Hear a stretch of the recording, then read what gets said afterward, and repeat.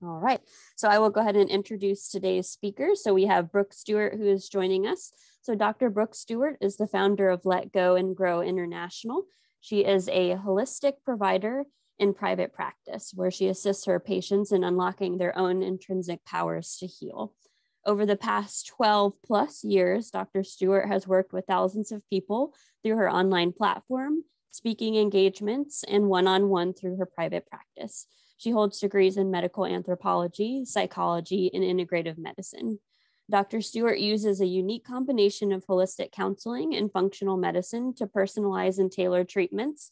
And she's out of Orlando, Florida, but again, through telemedicine, she's able to connect with patients who are located anywhere at this point. As a physician, she's deeply committed to her patients' personal growth and development as she uses solution-oriented methods to clear issues, create health, and assist people in realizing and actualizing their true potential. So welcome to Dr. Brooke Stuart. And Hi, guys. Yes, hello. Our other presenter today is Doug Suffield, and he was born in Toronto, Canada. He's a dual citizen, and he attended Florida State University, graduating with a triple major. After several years in the remote Canadian oil fields as an emergency medical responder, Doug decided to pursue a career in acupuncture and Oriental medicine, believing that Eastern medicine coupled with Western could greatly benefit patients living with chronic pain and other issues. Doug began his master's studies in Gainesville, Florida, and he desired a more challenging experience, so he moved out to Austin, Texas to complete the rest of his integrative medicine studies. And while out in Texas, he was chosen in his senior year to participate in a 6-month internship at the Central Texas Veterans Affairs Hospital. Doug has since gone on to gain national board certification in acupuncture and Oriental medicine and is fully licensed and accredited. He works at UF Health Jacksonville as a pain coach and education specialist as well. So welcome also to Doug as our second guest presenter today. And I will go ahead and hand off the presentation now to our speakers. And again, if you have any sort of questions or anything like that for us, please let us know through the chat box or through Q&A. Perfect. Thank you so much, Natalie, for having us on here. And I am so excited to talk to you guys about acupuncture and in the context of Chinese medicine, and specifically how it can assist with pain management. And just for an overview to have some context about what we'll be diving into today, we'll definitely begin to introduce acupuncture in the context of how it was formed, go over Chinese medicine just a bit, some of the research regarding how it works, conditions that it can treat, and then of course we'll go into practicalities of how it can be applied to pain, and then resources that you can take home, and if you are interested in finding a practitioner, exactly how to do that. So thank you again, Natalie, for introducing me. I could not have done that better myself. And Doug, do you want to take a moment to just say hi really quick? Sure. Hello, everybody. Thank you for the opportunity. Glad everyone was able to come and be a part of this amazing just initiative. So yeah, very excited to get started. We do only have an hour, and so we've got a form of medicine that's thousands, ranging from 3,500 to 8,000 years old, depending on who you ask. So we're going to try and cram all of that into 45 minutes. So, if you have any questions, please feel free to ask, type them into the chat box. We can also do a Q&A at the end as well. So if you want to write them down, we will get to them at the end. Just make it better for the flow of the presentation as well.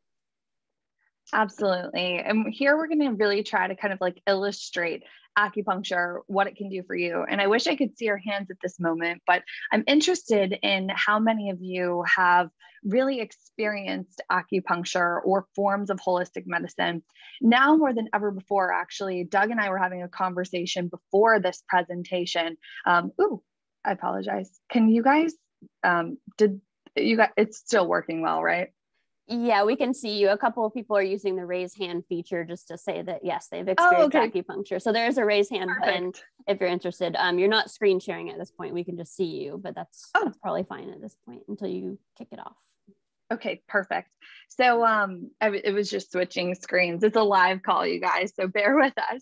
But so perfect. So I just wanted to kind of see how many of you guys, had experiences with complementary modalities. I think one of the things that's so exciting about this is that so much is possible, especially with integration. And now more than ever before, acupuncture has become a modality and a vehicle for change in that way to get people in touch with their body's own intrinsic power to heal. And so from a functional perspective, really the objective of acupuncture, which is really the penetration of the physical body, right, with actual needles. So creating that little micro trauma, and we're going to go into how it works. But from a functional perspective, really what we're working to do is restore homeostasis. And in my practice, when I'm working with a patient using acupuncture, I always explain a lot of times it's like jump starting a car. So it may take different amounts of time for each person, depending on what we're working with.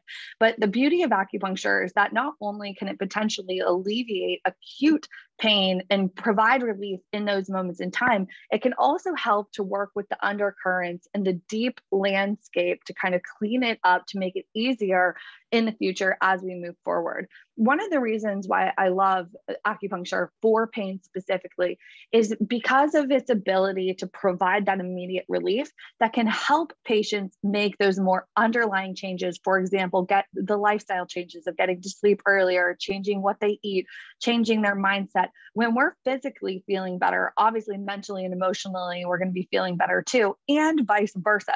So anything we can do to create that time and space, especially with that intentionality coupled with a practitioner that has your health goals in mind and facilitate that, acupuncture can be a great way to not only work with pain and work with a number of different conditions, as we'll see. But it's also a great way to set that intention and create that time and space for yourself. So the goal of an acupuncture position is truly to restore balance and it help you to attain internal homeostasis. When I mentioned that jump starting of a car, a lot of times it's like, okay, session 1, session 2, I noticed a little bit of relief, but it may die off. A little bit more relief, then it goes back to that baseline that you came in with, until the body gets so used to being in a non-pain state that it then can just sort of drive. And obviously everybody's different based on the underlying imbalances that you come in with. But this is kind of the idea of getting the body, shifting it into being used to being in a non-pain state. And so the goal of an acupuncture physician is not only to kind of look at all of the aspects of the human being, mind, body, heart, life, but to also work in the context of what are the patient's choices, and then using acupuncture as a direct way to bridge those gaps and treat the system to make all of those changes easier down the line. Today, we're obviously going to be focusing on acupuncture specifically, but Chinese medicine in and of itself is a very whole and complete system. And we just wanted to mention this for context because it includes acupuncture, herbal medicine, Tuinal, which is basically a Chinese form of massage, cupping, which I don't know if you've ever seen all the professional athletes, right, with those big circles on their backs. But that's what cupping is. It brings blood to the surface. It's interesting. It's basically very much like a deep tissue massage. Moxibustion, which is basically an herbal like smokestack sort of thing. You may have seen it. Definitely check it out later if you're interested. But we also work with counseling in terms of patient education. So really being partners for our patients to teach them how they can take the acupuncture treatment and apply what we found, those how we can work with those underlying conditions by working on the imbalances through specific mindset, diet, and lifestyle changes moving forward. The acupuncture has been shown in history to have notings of it about 8,000 years ago. So this is a very, very old medicine. But more recently, around that 2,500 years ago mark, we start to see a lot more evidence of acupuncture in existence and in practice. And basically how practitioners would find these acupuncture points was truly through observation. They would see redness or inflammation in certain parts. For example, if there's pain in a certain area, right? We have all of the signs of inflammation, that swollen potential nature, or that redness. And obviously, if it's more chronic, it's going to be a little bit more silent and invisible. But when certain points are felt, you can see how it is associated with the different pathways of the body. And so through obviously thousands and thousands of years, they found these points that were associated with other aspects of the body, but also important for localized use as well. So basically, what's interesting as well is, you may hear Chinese medical practitioners talking about yin and yang and different facets, which I think Doug is going to talk more about as we proceed, but we can always speak about it from a biomedical functional perspective, which is really what we're going to be focused on here today, because we're obviously living in a more Western world, depending on where you're joining this webinar, which is the cool part of this day and age. But truly, understanding the biomedical component is extraordinarily important for even health and organizational as a whole, so that we can understand what's going on. I think that any holistic modality, any modality that you engage in, it's very, very important to understand why it's working or why it is not working, if you can. And dropping into that understanding can, obviously, we know with placebo effect, in terms of the literature, we know how effective that is. But really, in my opinion, that has far more to do with your intention. And the more you understand about what you're up to and why, the more it works for you on your behalf. So that understanding piece, which is why you're all here, I think is a huge game changer in terms of that movement forward. In terms of acupuncture and all the conditions it can treat, because of the way it's structured, working on your internal imbalances, when your system is balanced out, of course, you're going to reach better qualities and levels of health per se. But the World Health Organization has also done a review and an analysis of acupuncture, and it's been shown in the treatment of mental health, different neurological disorders, respiratory, allergic reactions, cardiometabolic disorders, pain, for detox, GI, and so much more. And this may not make sense if we're coming at it from a pill equals an ill mentality, or address an ill with a pill. But when we're working on the landscape, that overarching and underlying ecosystem, and actually cleaning it out, releasing what isn't effective, bridging those gaps, and developing what is, it makes a lot of sense that we would just begin to create a platform and a foundation to just keep moving forward upon. So in that way, acupuncture can create quite a bit of resilience. Brooke, real quick, do you want to go ahead and share the slides? We are not seeing the slides. I think we're starting to get into really? the here. I have been moving along with the slides. I apologize. That's strange. Okay. What are you guys seeing? We are just seeing your picture, so your video. Oh, geez. I've been using the slides. Let me see. Go back to this. Hang on. I apologize. I was literally on how acupuncture works, which is like slide number 5. Okay. You jump in there. It's great introductions to now. Okay. We get too in depth. Let me see. Yeah, thank you for saying that. Let me exit the full screen and make sure that I can get back on. I'll go through the slides with you guys one more time. Let me make sure I'm sharing my screen properly. Okay, we're gonna do this. Can you guys see my screen now? Yes, that looks good. So we just got to put that into the full screen. There you go. Great. Okay, perfect. So I'm going to I'll just briefly overview what we said. So we talked about the acupuncture overview, right? This is a good little recap anyways. So from a functional perspective, looking at how acupuncture works, restoring balance, attaining homeostasis, working on jump-starting that car. Chinese medicine is really the foundation of where acupuncture lies. So it's obviously originated in China with roots up to 8,000 years ago, more recently 2,500 years ago, and obviously present day practiced throughout every country in the world. The conditions that it treats are absolutely, there's a wide range of conditions going from mental health disorders to hormonal, neurological, and then obviously musculoskeletal and pain, which we're focused on today. And in terms of how acupuncture works, this is where I think it gets very, very interesting. And you guys can see the slides right now. Okay, perfect.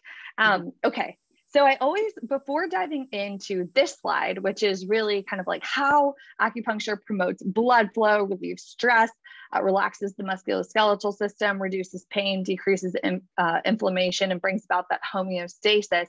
Let's go into kind of like the holistic piece. As you can see in this picture, acupuncture points are basically all over the body. And I find that there are three major effects of acupuncture that are extraordinarily interesting. And if you think about puncturing the skin, right, creating a microtrauma, there are three effects that can take place when this happens. So one is a localized effect, because anytime you are drawing attention to a certain area of the body, blood flow will go there.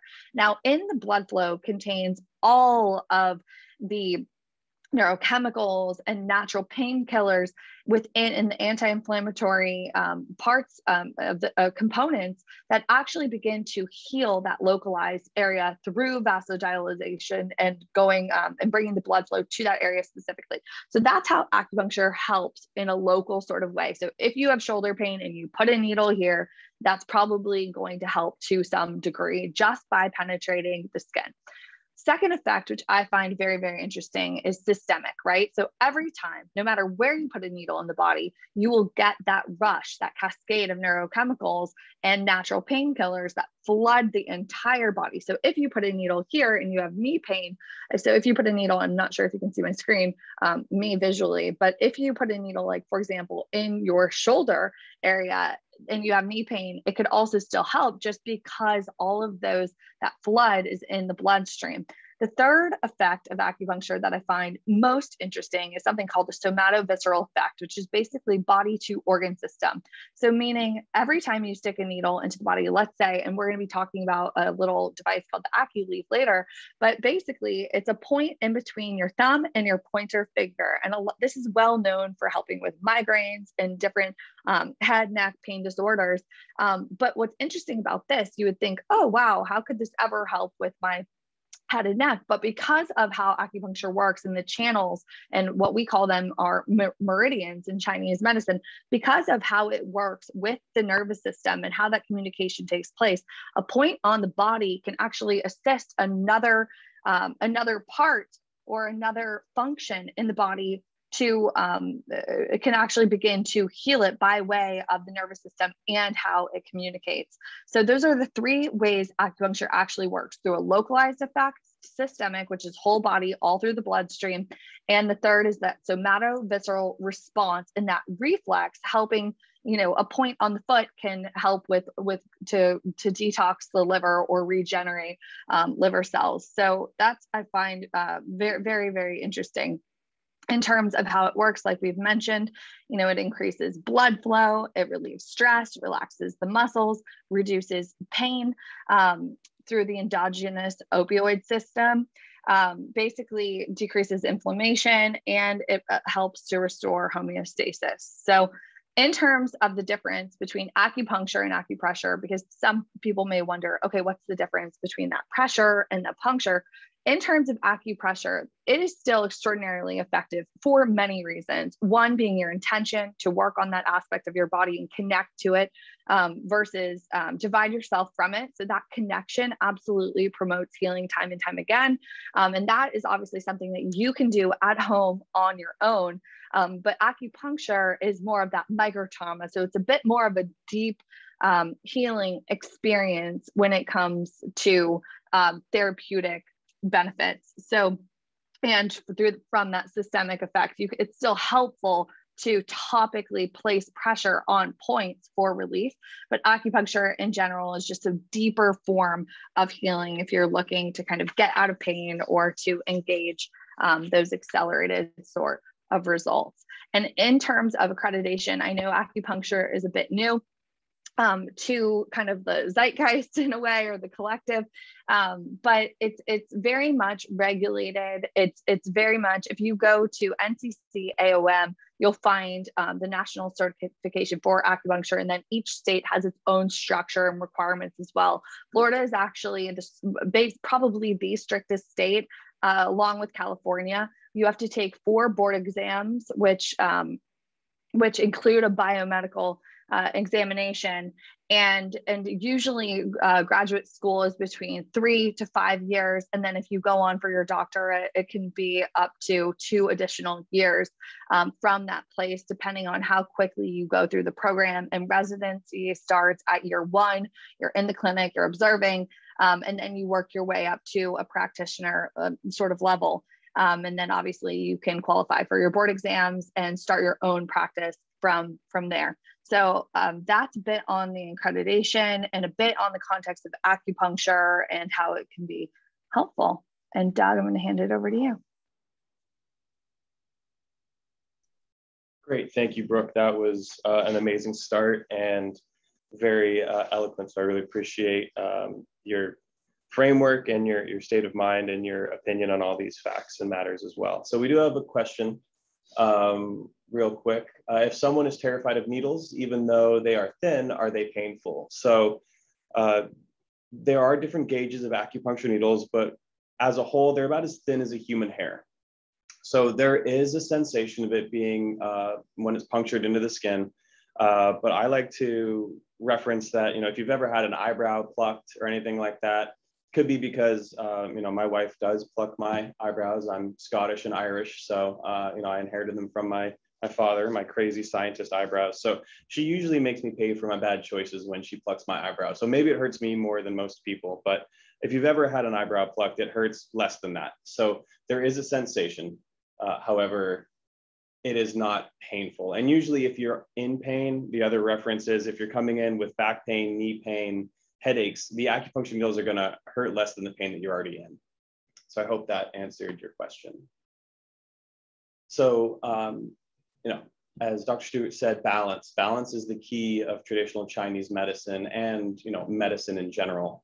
Physical balance, emotional balance, and spiritual balance. Thinking about, your balance of your diet, thinking about, you've worked a very stressful week at work, you've put in 45, 50, 60 hours. You're exhausted. You need to sleep. You need to rest. Emotional balance. You go through something very emotional. You need to spend time really coming back to that baseline, coming back to that homeostasis. And that's something that is deeply ingrained in the medicine. It's known that when this balance is disrupted, pain and disease arise. When this balance is regained, which is the focus of acupuncture and Chinese medicine, to regain your inherent balance, pain and disease will not exist. So what's really cool about this is now focusing on pain management. We've got a lot of things going on in this country with the opioid epidemic, how we've been treating pain in the past. We realized that it was not feasible to move forward with that anymore. So now you talk to providers that are, the experts of their field in pain management, they are all talking about the biopsychosocial aspect of pain management. And this is directly from Practical Pain Management, which is a peer-reviewed medical journal. And it says that pain is viewed as a dynamic interaction among and within the biological, psychological, and social factors unique to each individual. So it's great to see that what we've been talking about, mind, body, and spirit balance, we are now seeing, spoken in a different language, but I think the essential meaning is still there, that balance is very important for whole health and a great quality of life. Next slide, please. Great, thank you. So balance and pain. So how does this work? So, we do have to go into a brief introduction to the fundamental concepts of Chinese medicine. Can you go back for me real quick, Brooke? Thank you. So we do have to talk about some of the things that acupuncturists will talk about with you. It's how we understand symptoms and syndromes and imbalances in the body. So I'm going to try and demystify these for everybody. So primarily pain and emotional unrest, that biopsychosocial, there is an emotional component to pain. Even if it's just, you roll your ankle, how long am I going to be out? Am I going to be able to go to work? I've got a birthday this weekend. Am I going to be able to interact with the kids? Anything. There's always an emotional component to pain. So what we realize as acupuncturists and providers of Chinese medicine is it's primarily a qi and blood stagnation. So blood is understood as the same that we understand it now. It's circulating in your veins, in your vessels. It nourishes, it builds. We talk about anemia being, a blood deficiency, but basically You have to build it through your food and exercise and things of that nature. Qi, this is a little more ethereal of a concept, but it can be understood as cellular respiration, metabolism, or even the electromagnetic energies produced by the body. So it's really, if you, for example, if you have been pushing yourself, burning the candles at both ends, and you're lethargic, you can't really focus, you've probably consumed some of your blood and qi. So a nice good rest, a day off, relaxing, you feel better. So that's kind of the idea of those. Yin is understood to relate to the structure. So bones would be very yin in nature. It's also cold and dark and the calming aspects of life. Yang would be a little more, it'd be hot, it'd be bright, it'd be the vigorous aspects of life and the function. So again, everything is balanced. Think of it almost, if you want to, like a magnet. There's a North Pole and a South Pole, a positive and a negative, but it is still one magnet. And if you cut that magnet in half, you wouldn't get, a magnet that's only positive and negative. You would now get two magnets with a negative and a positive. So it's just kind of that interrelation with everything. Another great way to think about yin and yang, and this might be for people who have a little more of a medical background, is yin being that parasympathetic, that rest and digest, that yang being that sympathetic, that fight or flight response. Both very important for life. Both are always trying to come back to the basic, come back to that homeostasis. So there's another way to kind of understand that concept. So really, when we talk about stagnation, it's great to picture a network of rivers, streams, and creeks. So, here in Florida, you think about the Everglades or anywhere else, where you've got water. When it flows unobstructed, it circulates, it pools in areas, it runs in others, it flows smoothly, and life flourishes everywhere. When the waterways become blocked by debris, garbage, dead leaves, branches, the smooth flow of the water is disrupted, causing areas to back up, stagnate, and fester. Life becomes harder to find a foothold. And that debris, that garbage and dead leaves and branches, that is what we understand to be the poor diet, the sedentary lifestyle, mental and emotional traumas. All of those block your natural waterways. So here's a great image of the meridians and the acupoints, very complicated, but you can see the idea of rivers and estuaries, streams flowing in and connecting the entire body. So acupuncture and traditional Chinese medicine and the treatment of pain is primarily restoring physical and emotional balance. We've already talked about how there's always an emotional component to pain. Promoting the free flow of blood and qi and calming the mind. Even with that emotional balance, there's a lot of patients in my private practice and even here in the hospital that report they go for imaging. The imaging comes back, oh, well, we don't see anything, so we're not sure what it is. They go for lab works and they go over and over again and they keep getting the same answer, which is we're not sure why you're in pain. So there's a great example of that emotional imbalance where I'm in pain and yet no one understands why. So the primary ways that we improve that balance would be the acupuncture that we've talked about. Body work, we also touched on, Dr. Stewart, with the cupping, the gua sha, which is scraping, Tai Chi, Qigong, things like that, which is exercise, and stretching, calisthenics in Chinese medicine, food and herbal therapy, and again, the acupressure and the acupuncture. So another thing with Chinese medicine is called microsystems. So wanted to kind of demystify this again, because depending on where you go to get acupuncture, you've probably had your provider feel your pulse or has asked you to stick out your tongue, something we don't usually do in this culture.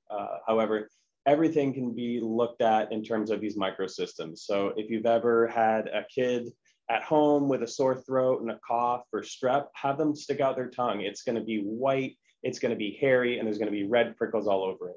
That same tongue, once that patient or that child feels better, you look at that tongue again, it looks completely different. So it is a way for us to see what is going on. It's Chinese medicine diagnostics. They're non-invasive, which is great. They're pretty much free. You don't get charged for them other than the actual acupuncture session, but there's no additional, lab fees and imaging fees.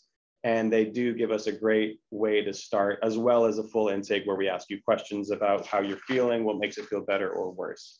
But as you can see here on the tongue, the back is going to be the bladder and the intestines. each side can be registered with the liver or gallbladder. The middle is going to be your digestion, your stomach and your spleen, lungs at the front, and then the very, very tip is going to be the heart. So I would recommend everyone, you know, take a look at your tongue and just see what it looks like. It's always a little fascinating. Next, for a microsystem, which is very important, is the ear.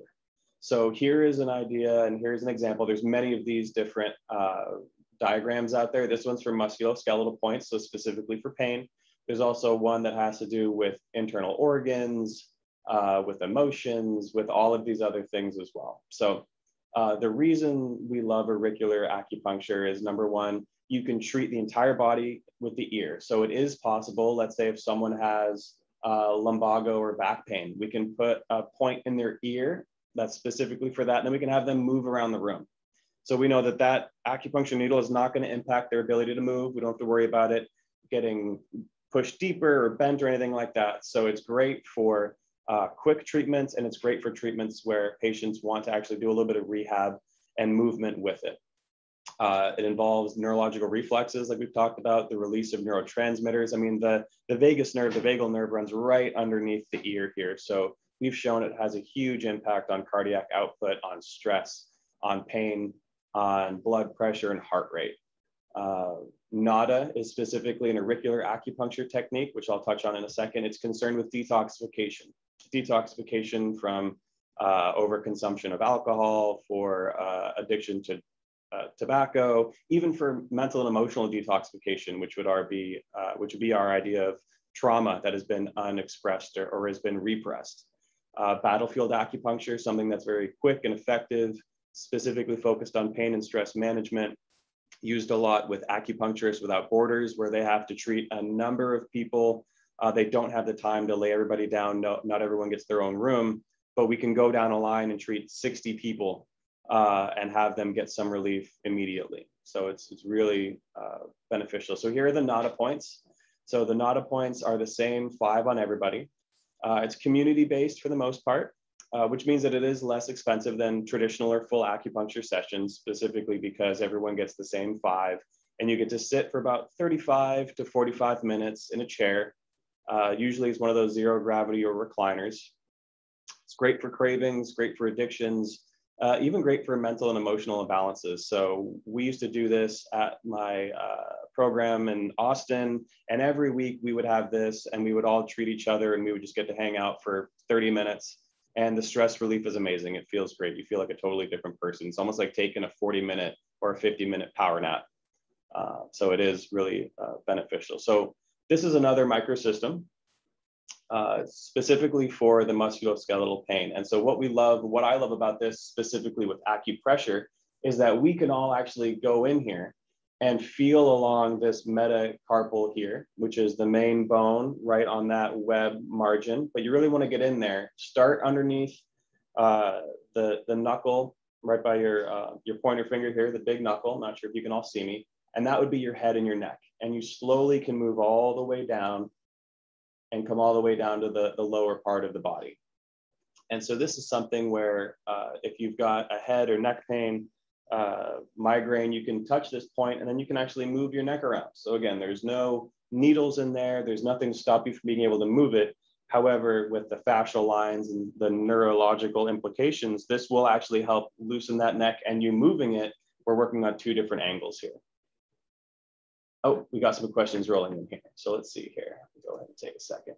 Yeah, if you want to start with, let me go back into the chat, Doug, and I can read some. I know we said we wouldn't interrupt, but there's so many, so we are going to approach a couple of these, and then we'll save a couple for the end. But someone was asking about asthma and coughing. Is there any sort of evidence for use of acupuncture with those types of conditions? Absolutely. There are many different treatments. One of them, funny enough, is moxibustion, which is the burning of what is mugwort or artemisia. And it's interesting that you would think with asthma, you wouldn't want to burn something, no smoke in the air. However, it's done primarily on the back, and it has been shown to actually increase lungs capacity. Cupping on the back as well can detoxify the lungs. Use that a lot for acute upper respiratory infections. Points on the front of the lungs as well. So there is a lot that we do without even getting into the herbal implications of it. So acupuncturists absolutely treat asthma. And I don't know, Brooke, did you want to add anything to that as well? I think you covered it. I mean, in my practice, I primarily used acupuncture to treat it. And there's a really cool point, kind of, there's several points that can be helpful. But I think with asthma, what's interesting is you can use acute points, but also kind of, a lot of times people have trouble anchoring the breath. And so there are other systems that we can use to kind of capture that breath and build up that resourcefulness. So, but Doug, you nailed it. That's a great overview.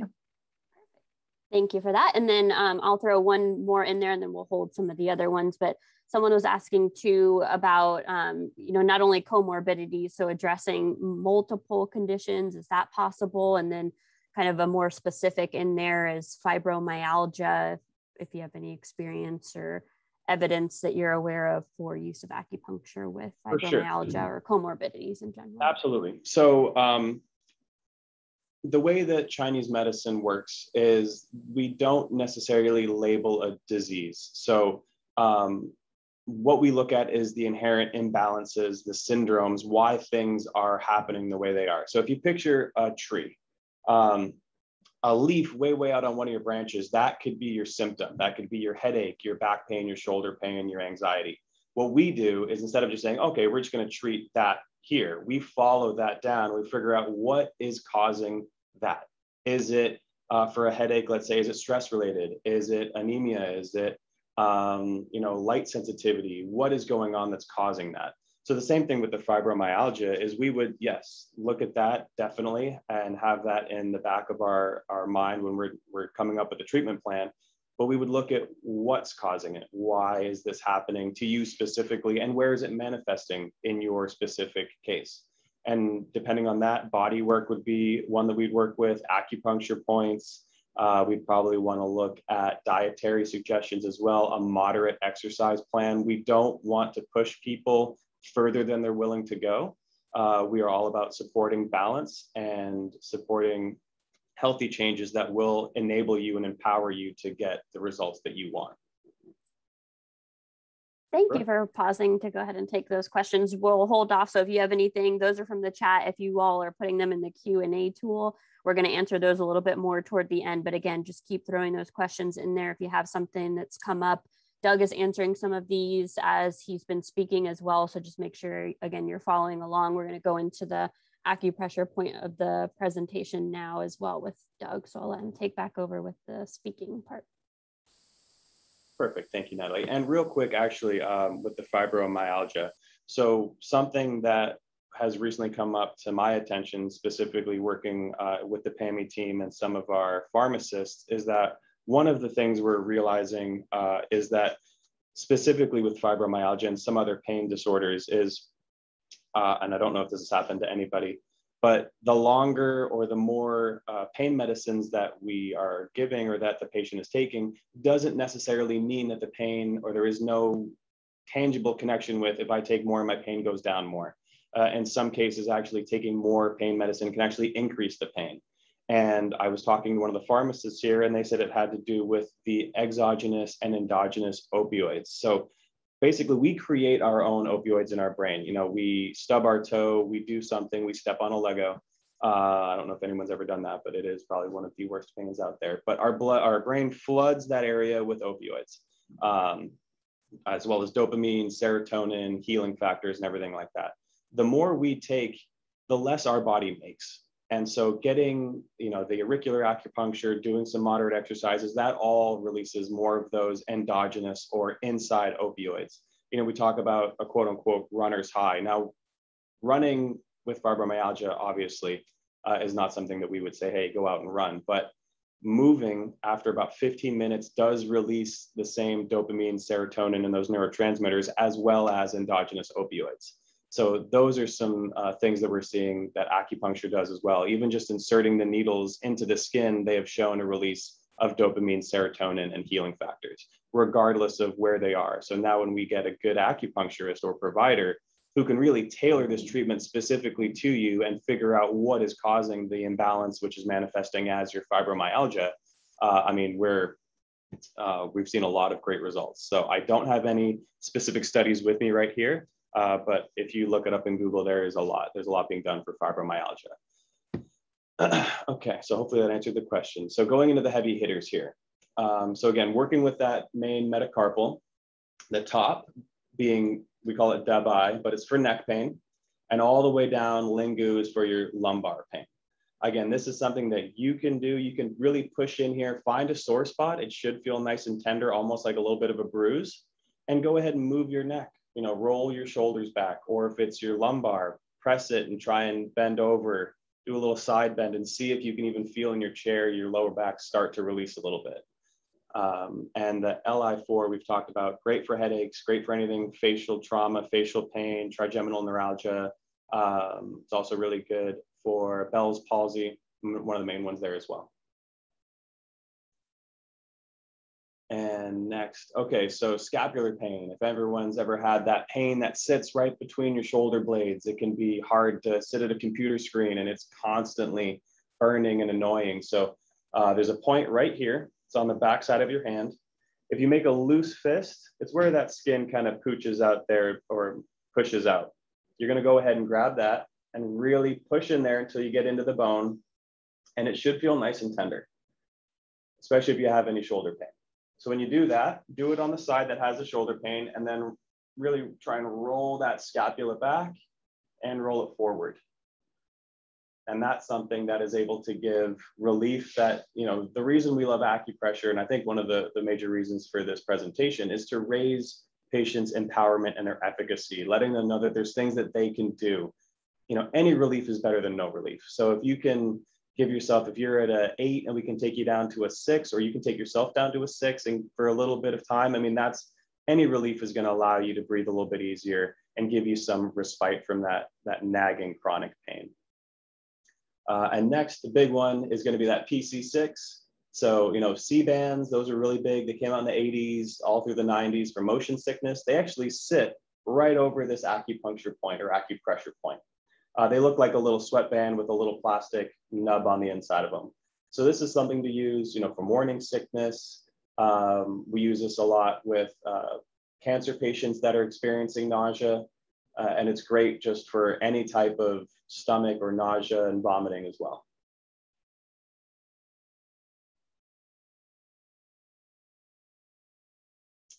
And again, so here's our little AcuLeaf that I think if you complete one of the surveys, you will get one of these. It sits on LI4.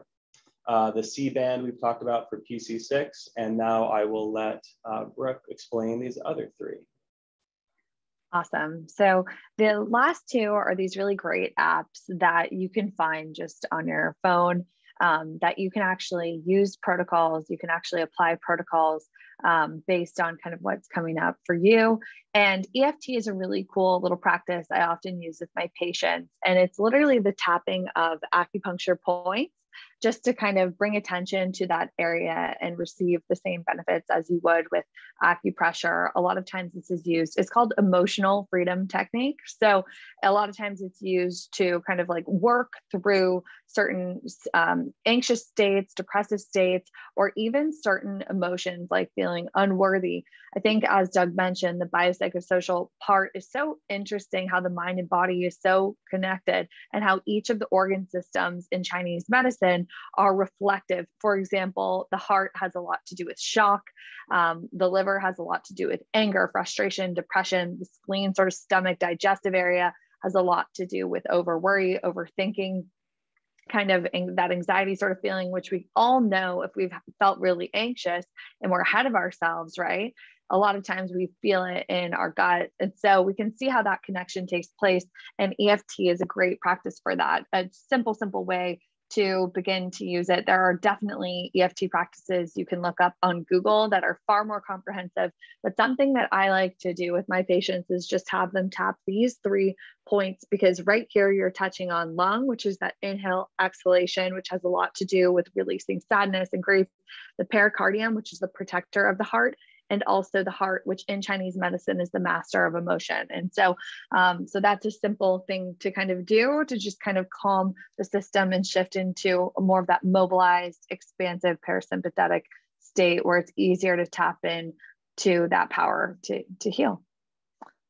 And in term, let's get to the next slide. Oh, there we go. Perfect. And in finding a practitioner, I think, it's great to go to the NCCAOM website. Also, something I didn't mention on this slide, but I think could be helpful is that whole mention of the NADA protocol. A lot of times there's an organization that that has community acupuncture available, and I'm not sure how that's changed in the context of this year, of course, but there are community acupuncture centers across the United States, which may be worth looking into, and you can find those on a website called POCA, and I'll make sure to send that to Natalie so you guys have access to it. And in general, I think it's always great to kind of ask your doctor, ask somebody that you trust.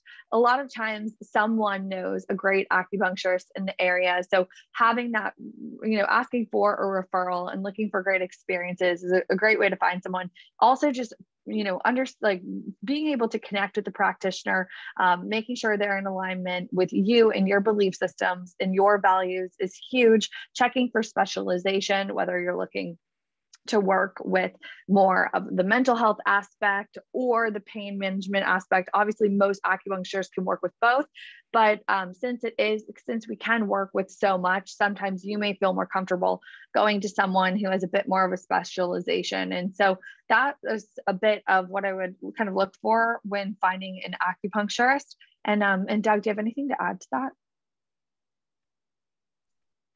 No, I think you touched on it all. I think definitely word of mouth. When you have a practitioner and a provider, acupuncturist who's able to elicit some change in the community, I mean, people love to talk about it. So I've always found that word of mouth, people refer their friends, they're not going to send you to have a bad experience. So, but again, look for yourself. Some people want and value different things in a provider. But I would definitely say yes, asking your primary care, asking your friends, asking your community if they have any recommendations is a great start. Absolutely. And never being afraid to ask questions, because that's part of our job, is to answer them and to educate you on learning the language of your own body, because you already know it. Sometimes it's just covering up the debris because you have so much awareness available. It's just putting it to good use and changing that awareness into a kind of a utility and bringing it into an experience of health. So thank you guys so much for this. And we are going into the Q&A. Perfect. Thank you. So we have a number of questions that were already asked. So we're definitely going to go over and trying to answer these. So if you do have to go at 1 p.m., that's fine. We're going to try to get through these, probably just take us about 15 minutes to get through the questions that were recently submitted in the Q&A or the chat. If you have anything and we go way too long, we can try to follow up with some people generally or provide some additional resources and links in the follow-up email that we send out to everyone. So don't fret if we don't call upon your question. So I will start with one of our earlier on questions. So in looking at mental health specifically for acupuncture, so what is its use with depression and anxiety? We're having some questions about that. Is there some efficacy there? Absolutely.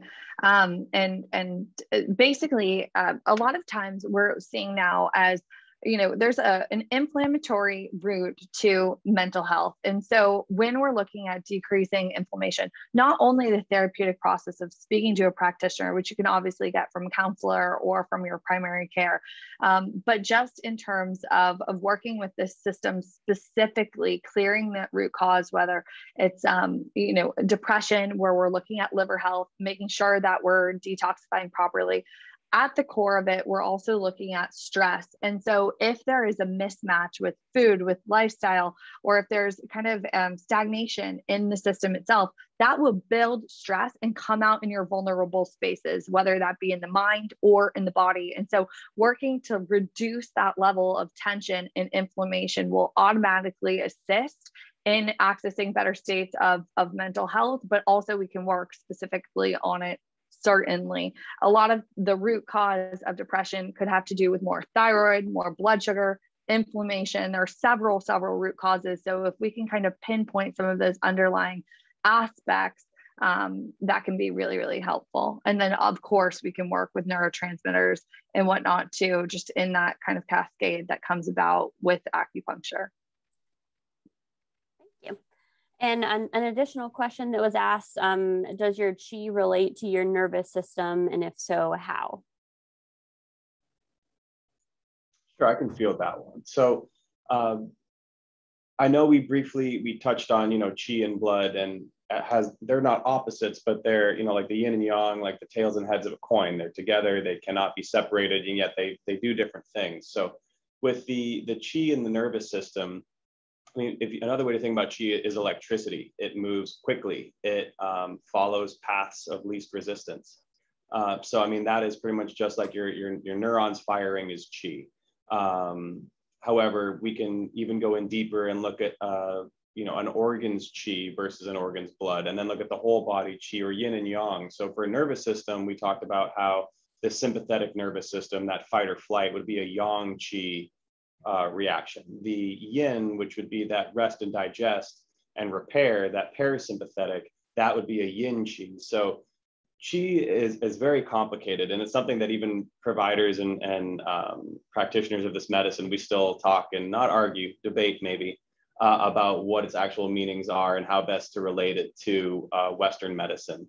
But chi would be primarily the nervous system, the neurotransmitters, and the magnetics that are being sent. Thank you, Doug. And kind of going along with that, I'll skip to a more recent question that was submitted there. You can probably see it as well. So someone was just looking for further explanation and understanding about, you're talking about these specific points within the body, or, the meridians as they're referred to in acupuncture. How does one little point specifically pinpoint an organ system or a muscle group or something like that? Can you explain that a little bit more and try to clarify that for people? So I'll briefly go and I'll let Doug take over. But basically, there's something called a somatovisceral response, and that's where it's that body to organ system. So, for example, that LI4 point can work on the head and neck, and obviously a variety of different points through the nervous system and the way it communicates. But that's like typical kind of reflex. Certain points will kind of reflex into other areas of the body. So this is also like allowing us to zoom out and see the body as a whole, not just the sum of its parts, if that makes sense.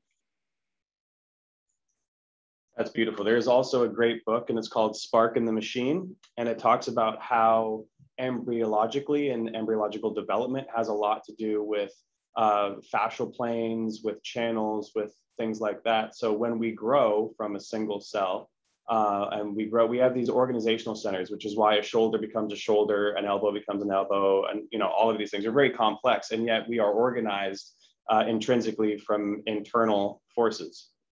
So that is how we can actually affect a lot of changes. It's just simply the way that we grow and we evolve embryologically. There's a lot of research being done there.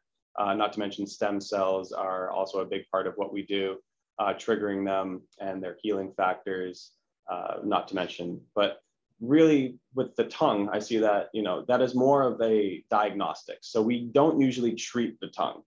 There are points underneath the tongue for, aphasia and things like that. But in terms of the tongue in that diagram, it was more for diagnostic. So hopefully that makes some sense as well. Perfect. Thank you. And looking into some specific conditions, we have a couple of questions. So, and looking at auricular specifically, have you seen anything with MS in auricular, or maybe just MS being treated with acupuncture or any other type of integrative medicine in general? So yes, I would say, so in my practice, the first 2 sessions are called a case review. So this is where we're always looking for the root to kind of establish a new baseline from that space. So for example, if somebody is struggling with energy and they're not sleeping, there's not an amount of coffee that's going to be able to really, really resolve that. So with that said, when it comes to MS, to any specific, to any more specific disease, since we look at the patterns and constellations from this approach, we're really looking for the underlying deficiencies and the mismatches in signals, seeing how far that can go while also addressing what's coming up specifically. But yes, I have seen the acupuncture specifically, but also some of these more underlying aspects work on conditions like MS. Absolutely. Thank you. And kind of a little different still neurological as well. So we're looking at trigeminal neuralgia, so a type of facial pain syndrome. And have you heard of anything or had any experience with treating that through acupuncture or integrative options? I treated a lot of Bell's palsy. So I have not treated trigeminal neuralgia, but something that is along the same issue, being the nerve and the facial root nerves. Really what we're focusing on is the harnessing the immune system, and also smoothing out that flow of the energy, of that chi, that electric, that burning sensation. We focus on redirecting it, on calming the inflammation, of soothing the inflammation, as well as getting back to a better baseline. So there has been a lot of acupuncture being done for that, because it is so difficult to treat right now anyway. Also, essential oils have been really good. Essential oils applied topically, specifically for detoxification.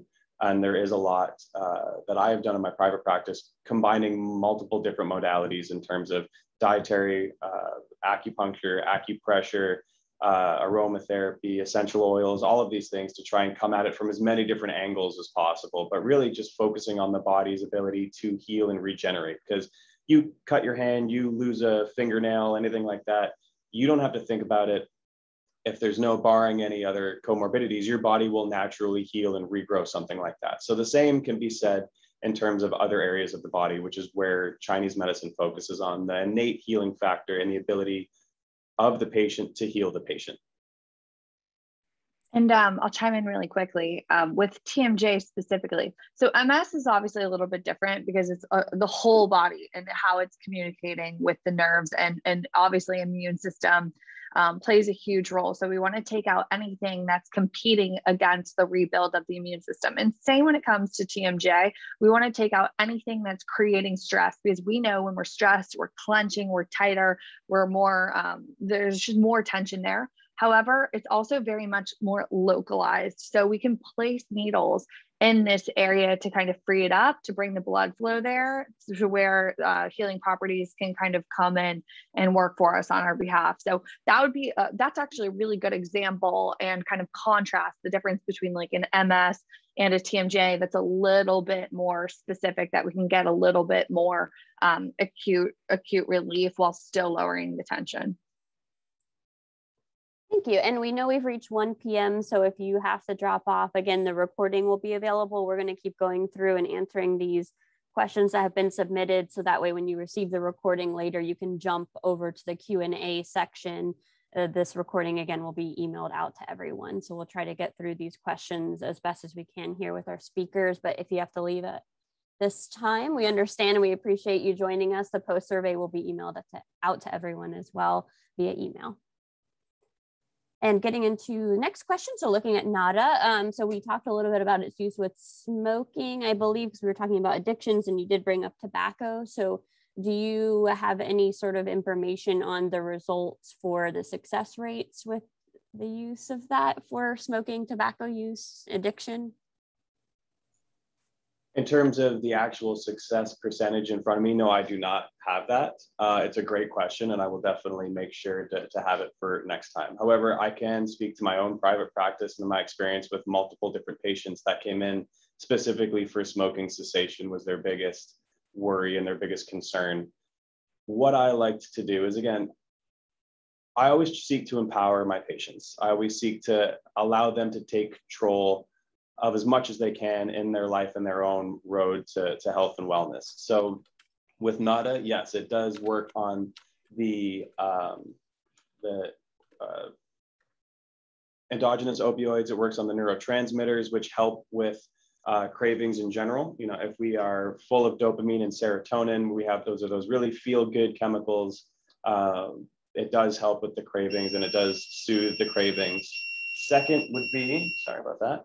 Second would be a level of mindfulness, where I found this was probably one of the most helpful things on top of the acupuncture. I would ask my patients, when do you smoke? Is it when you're driving? Is it when you're at home? Is it after a meal? Is it just constantly, when is it? And depending on their answer, it would always kind of be the same. If it was driving or at night or anything like that, just like kind of snacking, for example, I have them stop what they're doing and only smoke the cigarette. No phone, no computer, no TV, no driving. Pull over on the side of the road and enjoy it every single second of that cigarette. And once you are very mindful and you have no other distractions, you actually realize that your body doesn't necessarily like the way that the smoke feels. It's more of a habit. It's more of something that's done in correlation to other things. So when you take away all those other distractions, plus the nada, plus some of the herbal remedies, there's a lot of good herbal remedies for smoking cessation as well, specifically focused on stress management. It's been very powerful. Thank you. And moving into questions, so I believe we kind of touched on back pain being addressed by acupuncture. Someone was mentioning a few of the vertebrae, specifically L4, L5, S2, but would you say that acupuncture could be an option for someone to consider, on a case-by-case basis for back pain? I would, I think one of the most incredible things about acupuncture is the results that can be attained for pain. I would say that with any kind of pain, especially back pain, I think that if you can, and if you find someone that you like, I would absolutely give it a whirl, because there's so much that can be done in the treatment of pain. I mean, I've had patients who have literally worked for 10 years, had a ton of injections on all kinds of medications, and acupuncture, that kind of jump starting of the system, was truly the only way they were able to get out of pain, but then also have just enough space to make those underlying changes. Like, for example, maybe build a habit with a foam roller, or begin to walk again, or just on a regular basis, or make those dietary changes that are driving up the inflammation, exacerbating change, help them to lose weight, take pressure off the body, all of these different things. So if there's if you are drawn to it and you are in pain, I think it's a great modality to give a try to. Yeah, and definitely with this whole initiative too, we're trying to promote that people understand these various topics and then have them just as one of the items in your toolbox. So you wouldn't think that any one thing would fix anything. And this goes for any condition or pain in general. So it's just one additional option for you to try if it's something that you have access to. So I do think you answered that. Absolutely. Right and I'll just mention this too. Sure. It is great alongside conventional treatment. So if you are going through certain like a shot protocol or on medication, being on acupuncture and working with an acupuncturist and getting acupuncture can typically only enhance the treatment that you're going through, conventionally speaking. So it's not a competition, it's more very much complementary. So I think that can provide some reassurance as well, and liberty to try some of these new alternatives, especially acupuncture. Absolutely. And even just like I said, like Brooke said, not trying to combat or not trying to challenge, it's great for pre and post surgery. If surgery is something that a patient of mine has decided is what they want, then I am not going to try and dissuade them from what they think is the best option for them. I'm going to support them regardless of what it is, because, if you believe that that's going to help, then that's already going to help. Even just the fact that you believe it. Me telling you, don't do that, it's not going to help. So acupuncture before surgery helps prime the body, prime the immune system, loosens the muscles, gets the blood flow better. And then acupuncture after surgery does the same thing. So it can be utilized regardless of if you decide to do just acupuncture, if you want to do PT and acupuncture, if you want to have surgery, if that's something that you and your PCP decide that that's the best course of action, then acupuncture can be utilized there as well. Perfect. Thank you both. We have a couple of questions kind of about availability and cost. So in looking at one, is acupuncture covered by insurance? And I would say that that's a complicated question to answer. I don't know if either of you have specifics from your practices, but it would be, the answer would be some of it is, and some of it is not. And it's about finding a provider who accepts it. So not all of them will, even though some forms of acupuncture for certain conditions are covered. It might not be the case that the provider that you want to see is able to accept that. So it's getting those questions answered by the practitioners. I don't think we have an exact good answer. It's just looking at if you have insurance or any type of governmental insurance coverage too, you have to check with them first, see who the providers might be, and then see what the options are, or looking into some of these find an acupuncturist who's licensed near you type of sites that are out there through the boards for acupuncture. You can then contact those people. They have options. So someone asked specifically about community acupuncture. So if one of you could at least explain kind of what that is and what that means, because it is a reduced cost method for accessing acupuncture. Oh, absolutely. I'll just go really quickly on that. So community acupuncture would be in a setting of community. So you may have 5 other people in there at once. It may only just be you and the practitioner. It really depends on how busy the clinic is. But I would say if you are interested in acupuncture, don't let cost be a barrier to entry, because you can always find somebody who's, who kind of is in that co-pay sort of range, typically, depending on who you're going to. Also, schools are highly regulated and guided by practitioners that have been in practice for decades. And I will say that in my practice and in several that I'm aware of, we can provide super bills to where it's basically a coded receipt that you can submit to your insurance to apply to the deductible or to get completely reimbursed. And HSA and FSA accounts are also typically accepted by clinics. So there's always a way, typically. So it's just finding, and I actually think just kind of like on a more psycho-spiritual level, I suppose, that you'll find who like that. Don't let that be a barrier to entry, because I think you'll find what is a right fit for you, regardless of those kind of like seeming limitations. Thank you. And I know someone asked too about it earlier on that I answered via chat, but is it available with UF Health at all to employees at any clinics or anything like that? And so it's not available to employees. So at least on the Jacksonville campus, employee health and wellness, it would be more on the wellness side. They don't have any hands-on things going on right now. So that includes the massage that we are used to if you're an employee here. So being able to pay to access that, it could be in the future though. And then if you're on the Gainesville campus, there is UF Health Integrative Medicine. So they are an integrative clinic and they are very busy. However, it is an option that you can look into if you're over in the Gainesville area or if you work at UF Health Shands over in Gainesville. And then just in general, again, we're going to provide everybody with a lot of resources. Some already are on our website for how to find acupuncturists who are near you. So don't feel like if one hospital system doesn't have it, there are definitely plenty more people that exist out there. So it just might not be an option through your insurance or something like that. You're going to have to get creative with making a couple of phone calls to find those people who can provide it to you for, kind of a cost or a cost plan maybe that you're able to afford and use to try it out. Absolutely. There are, real quick, I agree that schools are a great place to start. They're usually very affordable, and you're not just getting a student who doesn't know what they're doing and there's no oversight. You have a clinical director, you've got multiple different people in the room, like you will get a great treatment and it will be at a reduced cost. There's also certain acupuncture clinics that do sliding scales. And that is a case-by-case basis and depending on the provider as well. So I couldn't agree more that don't let cost, stop you from trying this medicine. Just like finding someone that you have a connection with, that you can talk to and feel comfortable with, that financial implication is also part of that relationship. So there are a lot of like Modern Acupuncture is a community style acupuncture clinic. And I think the first treatment's free. And there are some other, depending on where you are and where you live, there are definitely some resources in your area as well that I would highly recommend you look at. Perfect.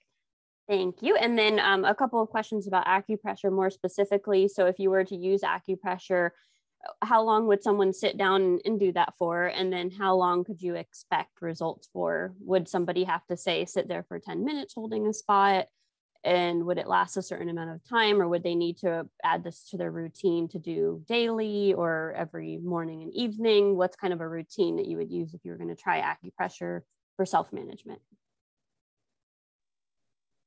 I think, sorry, I'll go first. And basically, with that said, so everybody's a bit different. And I love how acupuncture in these points can communicate information to you, right? It's your symptoms communicating to you and potentially resolved by you, right? Completely. And so when you're placing, applying acupressure, I think you really want to do it until the pain honestly begins to neutralize or go away. And so that would be your metric: is there a shift? What does that look like? And kind of continuing. And I would say 3 minutes is kind of probably like a good, honestly, 30 seconds could be a big, could make a big impact, just depending, but really you want to kind of monitor for your body's response and continue to apply the acupressure until it begins to neutralize. Thank you. And for sleeping, is there any sort of points, either just for calming down to prepare people for sleep, or just with some assistance if people have sleep difficulties? Absolutely. So there's actually an additional point. It's located on the back along the occipital ridge of the skull, and it's called Onmion, which is funny because it sounds a lot like Ambien, and it's specifically for sleep disorders or to promote sleep. Really what I like to do, it's a little bit of a harder point to find, but even just come along, if you're able to, come along behind your ears until you feel the ridge about your skull. And you can do like, we were talking about the tapping, you can come around the front here of your head, but really come along with your thumbs along the back part of your skull. And you will find some areas that are tight and they are tender.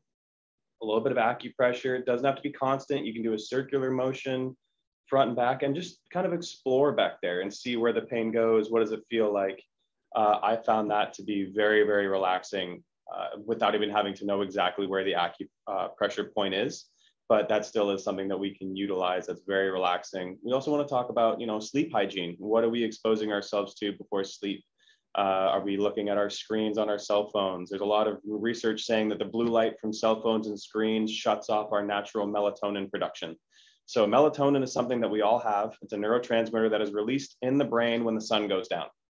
As soon as the sun goes down, the production goes up to get us ready for sleep. Now, if we disrupt it with fluorescent lights, with working night shifts, it throws it all out of whack. So really sleep hygiene, ambient lighting. I know this sounds a little hippy dippy of me, but the Edison bulbs, the candles, like that's what I have in my house every night after about 9 o'clock. There's no fluorescent lights on, no overlight lights on. And it's something that just is soothing. It gets us back into a better circadian rhythm on top of everything else that you can do with this acupressure as well. And a sleepy time tea. Can't overestimate sleepy time tea.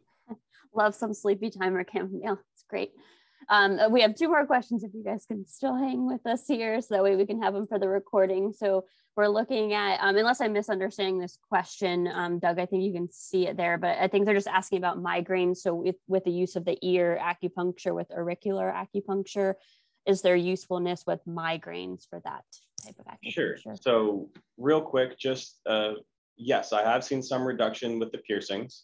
Again, one size does not always fit all. And another way to think about it is any stimulation that's constant is no longer a stimulus.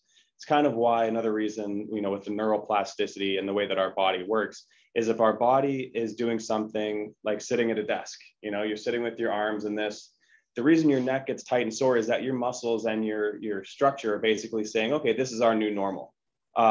We put some acupuncture in there. We create some micro trauma with some cupping. We have now created a new stimulus that the brain says, oh, okay, now we got to flood a bunch of stuff in here. We got to get some new blood cells there, new circulation, all that stuff. So it's how we can actually elicit change structurally that your body doesn't do naturally, because that's now just the way it is. It's baseline. Same thing I've seen with these ear piercings is you put it in, you get them pierced, they feel great for a little bit. But then sooner or later, just like if we had a really high pitched noise on in your room or a smell, you know, after a little while, you don't hear it, you don't smell it anymore. The same thing can happen with that constant stimulation. So yes, but also there's some great ear seeds. They're little magnets that can go on there. Those are really beneficial because you can take them off, let your body adjust, put them back on again when the pain gets specifically bad. But that's just my own experience with those. Yes, they do work. Maybe try one ear and don't do both. So you always have another ear to work on if it does stop being as effective. Yep. And then our final question that I can see in here. So can acupuncture, this might be a little more specific than we can answer, but we'll try. Can acupuncture reverse the effects of a radiofrequency ablation? And that could be one we have to find some resources for if we're not aware of that. I mean, I can field this one. So the radiofrequency ablation, usually what happens is your nerves end up growing. You know, they are cauterized, but then just like we talked about is you cut your hand, you rip off a fingernail, anything like that, your body does start to heal. Naturally, your body wants to heal itself. It's always repairing and regrowing. So acupuncture, I don't know about reversing the effects of radiofrequency ablation, but it'll definitely help trigger your immune system and get new blood flow there and, you know, help it heal faster. But your body naturally, after radiofrequency ablation, the nerves do grow back, which is why we have to do it multiple times. Okay. Thank you. That was very helpful. And we had one more pop up. Can you talk about remedies, i.e. herbal liquescence? I just want to say that liquescence should be the vocab word of the day. I'm going to Google that. Brooke, do you use a lot of herbs and herbal remedies in your practice? I do. I don't know. It was herbal liquescence. Is that? So I use a lot of herbs and I use a lot of like flower remedies, and I have a very specific protocol I bring my patients through, which is core supplementation, therapeutic, food-based, and symptomatic. So I'm not sure what was the question again exactly on the herbal? They're just kind of interested in herbals in general. So it looks like this is just kind of a liquid form of taking herbals when you're looking it up. So just any sort of herbal experience. So usually how I create the treatment plans in my practice, I have a core supplement protocol where we are making sure that they're getting the right nutrients in terms of a good multivitamin, a great probiotic, so they don't have to get it from food-based for therapeutic purposes. We bring in a good digestive enzyme to utilize all the good food that they're eating, bring in something to detox, and then something to calm the nervous system to bring it into a deep sleep. If any of those are issues, if those boxes are checked, wonderful. But typically there's some room for improvement there. So I usually do that through more of like the nutraceutical realm, more of the vitamins. In terms of herbs specifically, Chinese medicine is brilliant. I don't think it gets better in terms of how they think about herbs. I find that it's extraordinary when we can work on these patterns and these underlying roots specifically to drive function and to build substance, like that yin and yang sort of approach. And so here we can work on specific systems like thyroid, like hormonal imbalances, like just decreasing inflammation or building blood flow, even in certain areas of the body. And so I find herbal medicine kind of fits in that therapeutic category. And then of course it can work on symptomatic as well. There's certain things that really help to drive blood flow to help to bring the body through states of shock. And then in terms of food-based, that's more of like your basic, and actually Chinese herbs include things like cinnamon and turmeric and ginger. And so that may be where that would lie. But I think really having an idea of how to work with and address all four of these categories can be a really great way to build out your kind of herbal medicine cabinet. I agree. And it doesn't have to be as complex, right? I mean, we're getting into it here with these herbals and these herbal questions. So I love it. But what I like to do, I mean, I live in Florida.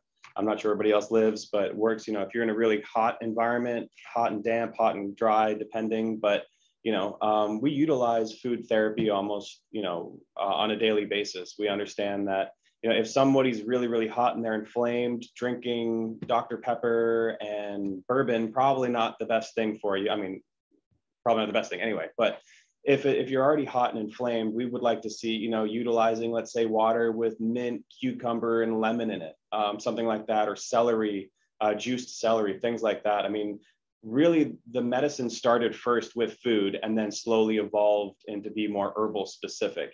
But to get to really sink your teeth into why the herbs work, I mean, they're antioxidants. They scavenge free radicals. They search the body for detoxification, and they do that. And they do it even better than your own body, or they help your body do it better. So, you know, versus what we do in allopathic medicine, where we give you exactly what you're vitamin D deficient, we are going to give you a large dose of vitamin D. With TCM and acupuncture and Chinese medicine, we would say, okay, well, what can we give you to utilize vitamin D better? What can we give you to help you, number one, with some dietary, and yes, get some more vitamin D in you, but we want to make it more bioavailable than just giving you the one thing. Because, you know, whether you're drinking milk or whether you're, eating an orange, it's not just vitamin C in there. It's vitamin C, it's riboflavin, it's all these other things as well. And with milk, there's calcium, but there's also vitamin, D and all these other things that you need. So we look at it as, again, a holistic medicine. So that's, what I was always explaining to my patients: diet first and then herbs as well. Thank you, Doug. I appreciate you answering that. We have one more that popped up, but we'll reach out to you individually on that question. We do have to vacate the conference room we're using right now. So we appreciate everyone joining. Again, if you hung out with us, we're going to send out the recording and a follow-up email with a lot of information based on the amount of questions that were asked today.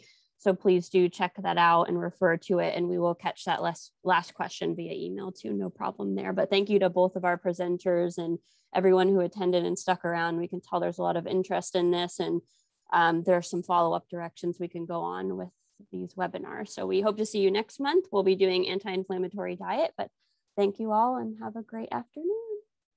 Thank you very much. Bye, guys. Thank you. Be safe.